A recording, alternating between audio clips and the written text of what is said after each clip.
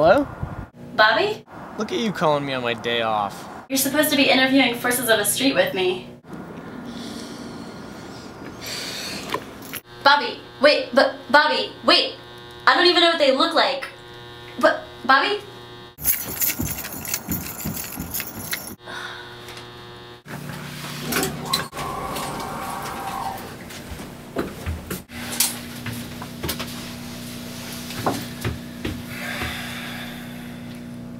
So, have you seen her before? No. I mean, you have. No, I haven't. What did... The videos. You saw the videos. No, I don't do videos. You don't. Don't spend much time on the computer. Okay, great. Well, this is great. How are we gonna recognize her? I thought you knew. Yeah, you thought, but what's your name? What's your name? Caitlin. Caitlin. You saw her. Caitlin.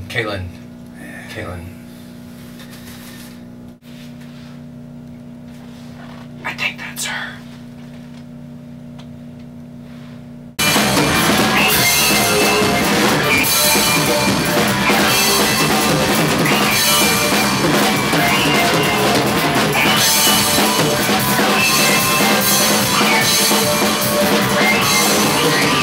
This is Caitlin with Post Echo, and I'm here with Justin and Franklin from Forces of a Street. So, what exactly does Forces of a Street mean?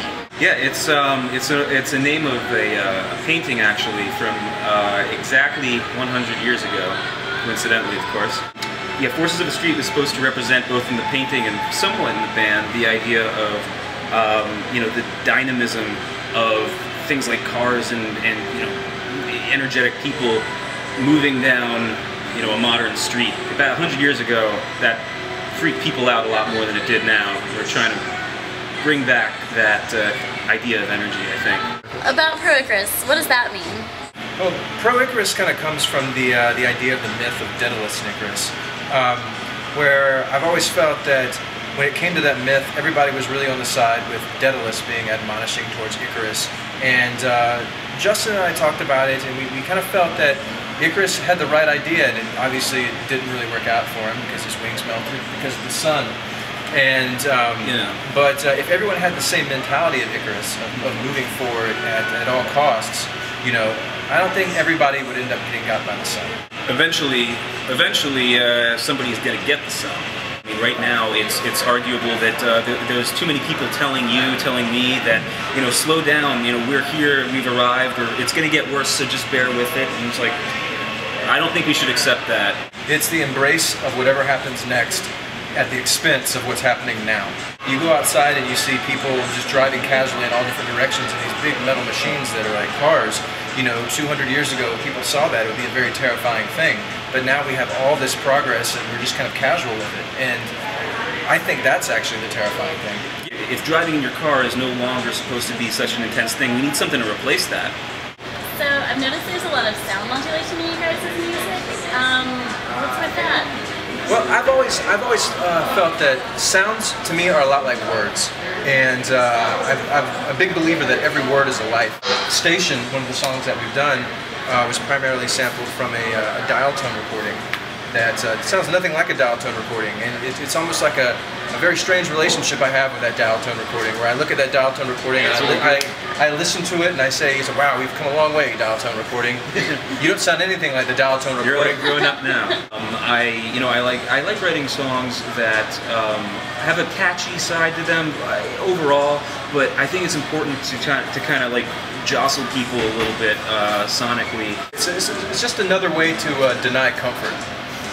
Right? Yes. It's all about... Oh, no comfort for you. No. There's no comfort for you. Especially the song Scope.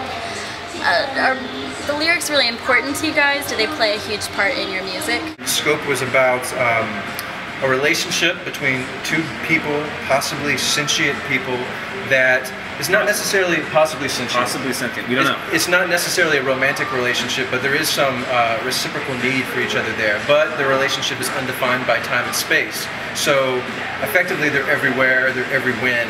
And to me, that would be a really big obstacle for any kind of relationship. It's a very secure thing knowing that what's happened has happened. But if that was taken away from us, it would be pretty unsettling, and I think, for me anyways, that's what I get out of some of those lyrics.